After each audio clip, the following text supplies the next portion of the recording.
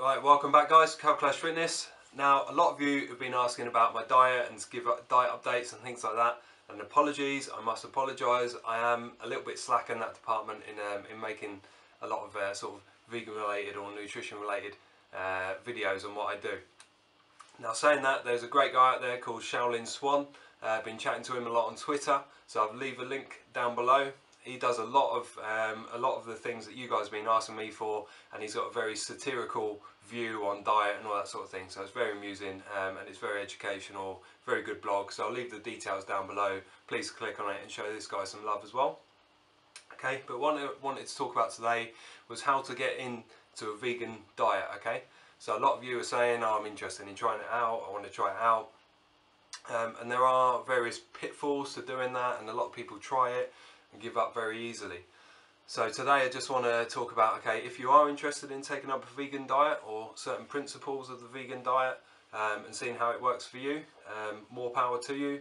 Let's have a look at the pitfalls, let's have a look at some of the challenges you're going to come up against, and let's try and make this sort of give it some longevity for you, so give you some long-term health and things like that. Another email going off there. Okay, so the first thing that I would say when going into a vegan diet is you are going to get resistance. Okay, so you need to be prepared for that resistance, and it comes down to a message that I give a lot on this channel, and it's about setting your goals regardless of what anyone else thinks. Okay, so positively or negatively, it doesn't matter. If you've decided that you want to try the vegan lifestyle, the vegan diet, you need to set that goal and with utter disregard to what anyone else thinks. Okay, because you are going to come up with resistance. You're going to come up with a lot of uneducated opinions. Your friends, your family will not be happy about it. Okay, now pretty much anywhere I go, I'm always the fittest, healthiest, leanest, strongest person in the room. Okay, but all the fatzos and unhealthy people and all the rest of it are all telling me my diet's unhealthy, my lifestyle's unhealthy, blah blah blah. You should drink more milk, you should eat more meat, you know, the occasional burger here and there is not bad for you, you should eat more cheese, blah blah blah blah blah. Okay, they're all fat, they're unhealthy, they don't do any exercise. And I was saying to my man Shaolin Swan, the only exercise that these guys get is taking their weekly dump because they're so constipated on their crappy diet. Okay, it really is that simple. Okay, so you just have to bear in mind all the people that are throwing that negativity out there. Just look at them, look at their health, look at their fitness. Are you really trying to be like them, or do you just want to set your goal and say, right, this is the diet I want to try, I want to see what the results are going to be, and just focus on that and ignore all the positivity, ignore the negativity, ignore the positivity if there is any. Just focus on doing what you need to do. Have a look at your health and keep doing what you're doing, basically. Okay, so that's my tip number one. Tip number two is don't just jump in at the deep end. Okay, and this goes for most things in life, but a few people on my blog and on the YouTube channel are saying, okay, I'm ready for the vegan diet. I'm going fully raw. Okay, going fully raw from the get-go.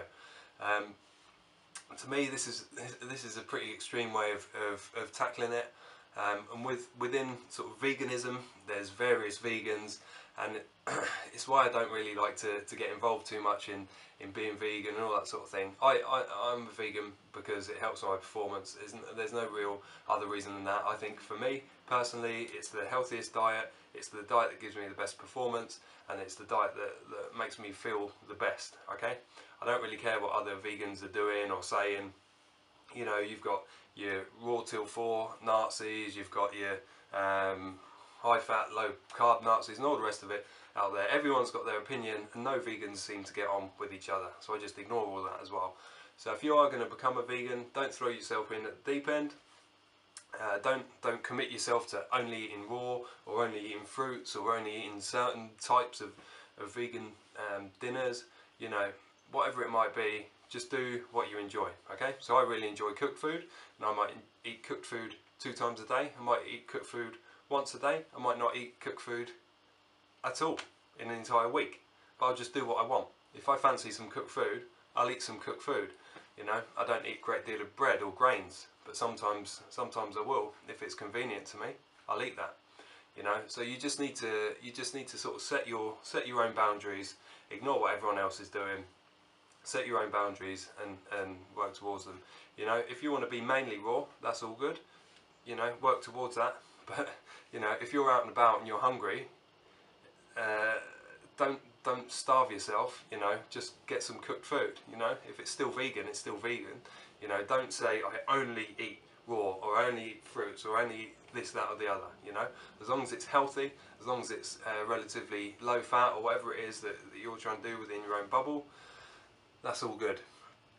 Okay, and then thirdly, it's about sort of calorie intake, making sure that you're getting enough calories. Okay, so the most important thing is that your body is getting enough calories and enough nutrients. Okay, so if you're eating mainly plant-based foods, okay, so foods that haven't come in off of a factory assembly line, you're going to be getting more than enough nutrients. So just make sure that you get a nice broad range, and then on top of that, just make sure that you're getting enough calories in there. Okay, so it's very easy just to eat a couple of dates, a couple of bananas, and then get incredibly hungry and then reach for, you know, a hot dog or something because they're so dense in calories. So just make sure that you are getting enough calories in there.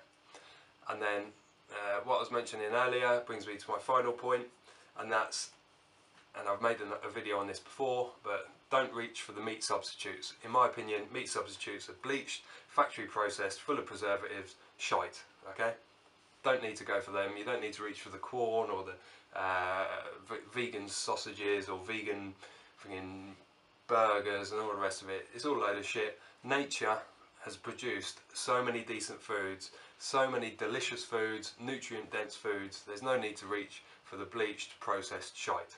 Okay, and above all else, enjoy this new diet, this new lifestyle. In my experience, it's going to make you feel absolutely fantastic. You can have tons of energy, you're going to be sleeping well, you're going to be getting up in the morning, you're going to be ready for it. You're not going to need a coffee to get yourself awake, you're not going to need a red wine to put yourself to sleep. You're going to be energetic, you're going to be ready for life, ready for your day ahead. It's going to be all good, okay? And just manage it, take it one step at a time and learn as you go, okay? I'll endeavour to make more videos on what I eat and my diet and my lifestyle and all that sort of thing, because I know that you guys want to hear about it. But for the meantime, if you like the video, please like, as usual, subscribe if you haven't already, and please leave me some comments, because I do read every single one. I try and respond to every single one. And if you have got any suggestions for what you want to see me do next, please leave them down below, okay? Let's keep it rolling.